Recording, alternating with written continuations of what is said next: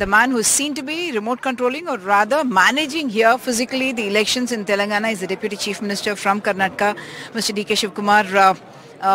All your people are here, your team is here managing it. The last 4 days is what we are looking at, but in the constituencies, you would be expected to perhaps leave.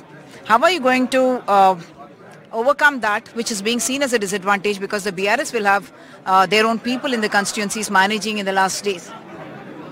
See, we have not remote controlling, we are just come here to help them.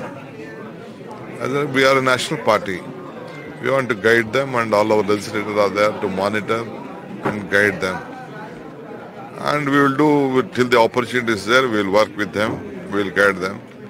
The leadership accuses that it is the money that's coming in from there that is managing the elections here in Telangana. I think they could have seized, no, they have a government with them, they have election commission with them, they have income tax with them, everything is with them. They are trying to harass a lot of people, a lot of our people. But still, we are very transparent, legal, and we will manage things. Okay, you spoke about Sonia Gandhi, the goodwill that she has granted Telangana, but that has been used in 2014 and 2018 and it didn't really work magic for you.